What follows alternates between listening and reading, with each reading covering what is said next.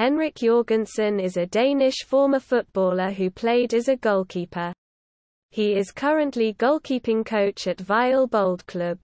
Jorgensen spent the first few years of his career in his native Denmark, playing for sides such as Boldklubben 1909, AGF and Viborg FF. Jorgensen moved to Scottish side Dundee United at the start of the 1994-95 season, joining the Scottish Cup winners as replacement for Guido van de Kamp.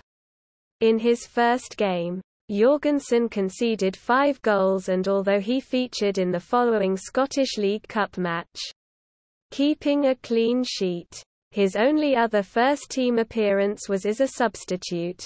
His transfer to United from Viborg was brought into question some months later when it was reported that the transfer was the centre of bung allegations, with United denying the earlier sacking of manager Ivan Golac was related to the incident. Several months later, the Scottish FA announced it would ask the Danish FA for information regarding the transfer.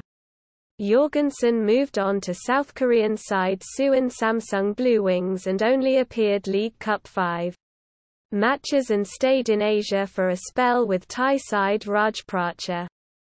In September 2008, Jorgensen joined Vejle Boldklub as goalkeeping coach after being away for a few years.